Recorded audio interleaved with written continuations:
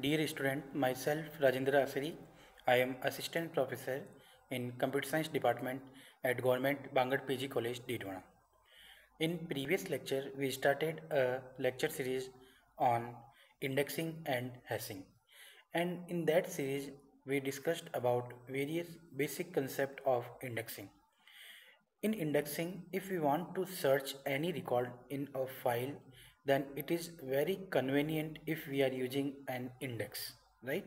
Now we can implement the index in various different types like primary index, secondary index, or primary index is called as clustering and secondary index is called as non-clustering index, right? Then some concept about indexing like search key means if we want to find or search a particular record in a file, then with help of some attribute we can do. So the collection of attribute with the help of which we can search a particular record is called as search key, right? Then there are rules of pointers are very important in case of searching, right? After that we started two types of indexes. First was dense index and second was the sparse index. In dense index, we discussed that for every search key value, there is a corresponding record available in a file. But in case of sparse index, as the name implies, there may be the possibility for some search key, there are no entry in of the record in a file, right? So there are some missing entry in case of sparse index. After that we started multi-level index. So if we want to remove or reduce the complexity of indexing mechanism, then we can label the index, the outer index and inner index. So first we will search the record in for the index in the outer index. If it is found, then the outer index contain the collection of various indexes. Then we will go to the inner index, and when with help of the inner index search key value, we will go to the required record, right? So in this manner the indexing are very helpful in finding out the required record, right? So up to this point, indexing and hashing, indexing basic all we have done, then ordered index we have just started. So now next is, so up to this point we learned about the indexing basics. Now if we want to do some updation in index, like if we want to insert a new index or if we want to delete an existing index, then how we can perform these operation or what type of steps are involved to perform these operation. So first we are taking index update, and in that the deletion of the index. If deleted record was the only record in the file with its particular search key value, the search key is also deleted from the index value. If you see the diagram, so there are various search key values are there and the corresponding record are being pointed by the search key index, right? Now we are saying that only the record is we want to delete is having only one search key. It is corresponding to only one search key and only one record is present. Then if that record is also deleted, then there is no significance of the search key now further. So we need to delete that particular search key also from the index, right? So this is very important point. First point again, if deleted record was the only record in the file with its particular search key value, then the search key is deleted from the index also, right? Now if we are removing the single level index, then in case of dense there is different mechanism, and in case of sparse index there is different mechanism. So we are taking one by one. First, if we want to remove or delete the record in single level index and in that also particularly for the dense index, then what will happen? Deletion of search key similar to file record deletion means we need to delete the file record as well as at the same time we need to delete the search key value corresponding to that record, right? Next is in sparse indexes. If an entry for the search key exists in the index, it is deleted by replacing the entry in the index with the next search key value in the file or in the search key order, because the search key are sorted manner, right? So if the entry of the search key existing in the index, then it is deleted by replacing the entry in the index with the next search key value in the file. Why? Because when the entry is deleted, now the next entry will be now current entry, right? So in search key order we need to replace, keep on replacing, okay, as and when we are deleting any record or index. Now, if the next search key value already has an index entry, then what will happen? So if you see the next entry is also having the entry, then that entry will be now treated as the current index search key value, right? So this is depicted in this particular example. Now next is index updation, and the operation is insertion. If we want to perform an updation while inserting a new index, then we can do this. So first we are taking single level index insertion. To perform this, we have to perform a lookup. We need to search. Lookup means we need to search using the search key value appearing in the record to be inserted, right? Now there are two cases, first for dense indexes and second for sparse indexes. For dense indexes, if the search key value does not appear in the index, insert it. If the search key value doesn't exist, okay, then we need to insert it from outside. Second is sparse index. If the index stores an entry for each block of the file, then no change needs to made to the index unless a new block is created, right? If a new block is created, then the first search key value appearing in the new block is inserted into the index file, okay. Means if the new block is created already, the first search key value appearing in the new block is inserted into the index. Now this is all about the single level, okay. First category was single level, and now second category is in multi-level indexing. If we want to insert an index, then it is a complex task in comparison to single level index deletion insertion.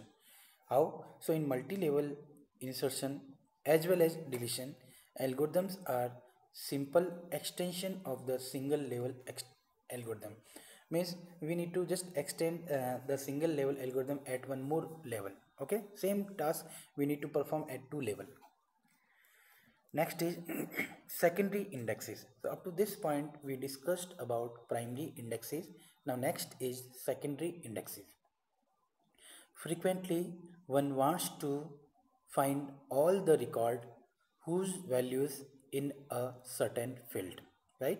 Means which is not the search key or value of the primary index, and they satisfy some condition. Like some examples are listed here.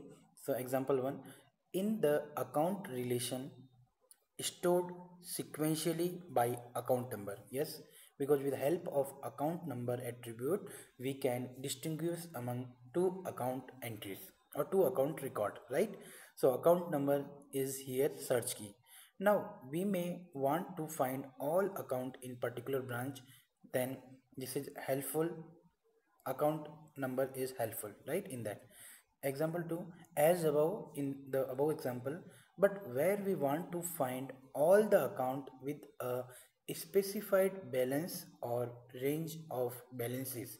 Means some we want a particular with the particular branch then some entries, but if we want a range of the balances, then there will be many records in an output maybe, okay. So we can have a secondary index with an index record for each search key value.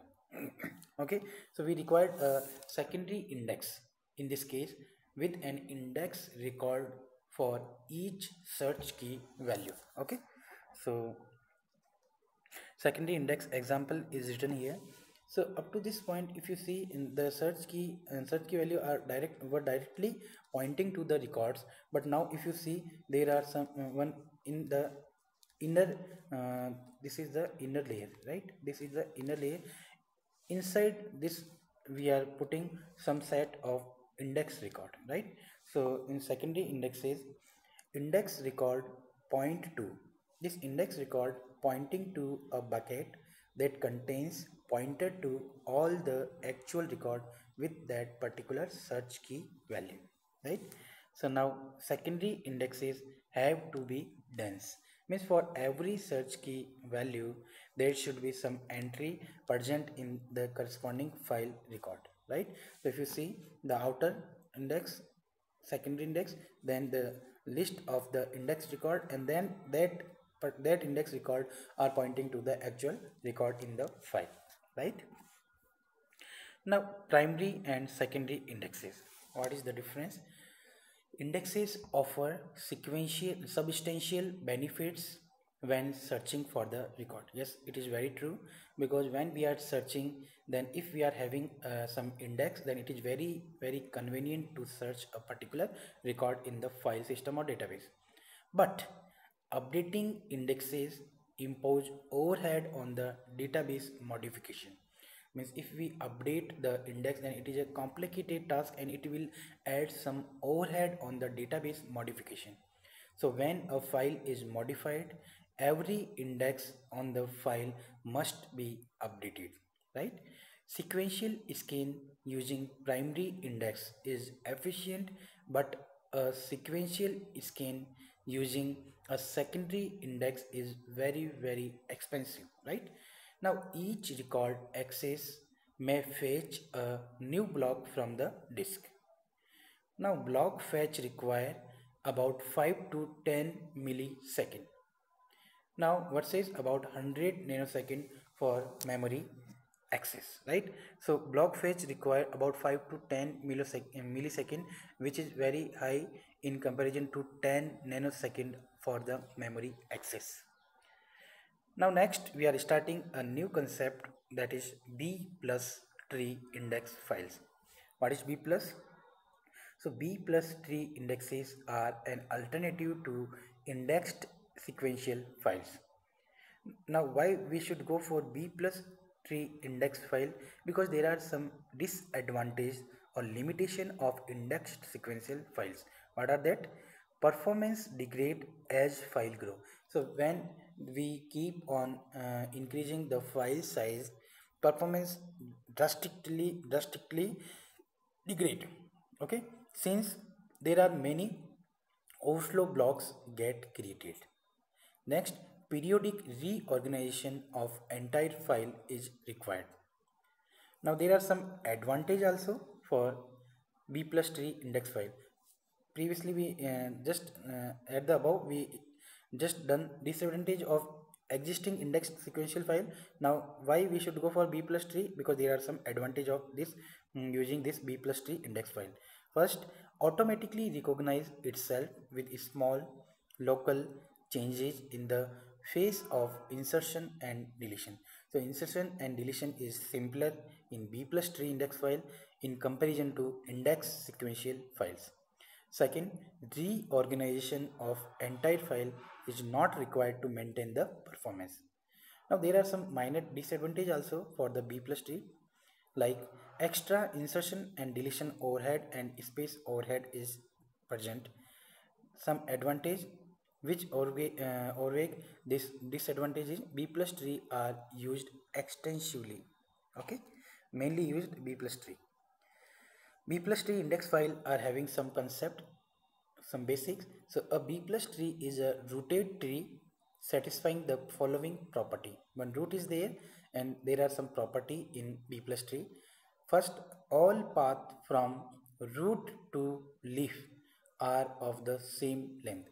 From root to leaf, all the path are should be of the same length. Second, each node that is not a root or a leaf has between, we can say, upper bound of n by 2 and n children. This is very important point. If each node that is not a root, the node which is not a root or a leaf, means all the intermediate node has between upper bound of n by 2 and n children between this. A leaf node, second possibility, a leaf node has between upper bound of n minus 1 by 2 and n minus 1 values, right? Now there are some special case. If the root is not the leaf, means only root is available in a B plus tree. If that is not the possibility, then it has at least two children. It is a special case. If the root is leaf, only one node, that is there are no other node in the tree, it can have between 0 and n minus 1 values, right? Next, in a B plus tree, every node can have the structure which is depicted below. So if you see P1, K1, P2, K2, and so on, Pn minus 1, Kn minus 1, and then Pn. So K of I are the search key value. All the K values are the search key value, and Pi are pointed to the children for non-leaf node, or pointed to record or bucket of record for the leaf node, because leaf node is actually pointing to the record and non-leaf node is pointing to the further node in the direction of the leaf node. Now search keys in a node are in ordered manner. They are sorted like k1 less than k2 less than k3 and so on up to kn minus 1. There are n minus 1 keys and n, we can say, pointers, right? So this is all about the B plus tree. In the next class, some more concept about the indexing as and hashing we will be learning. Thank you.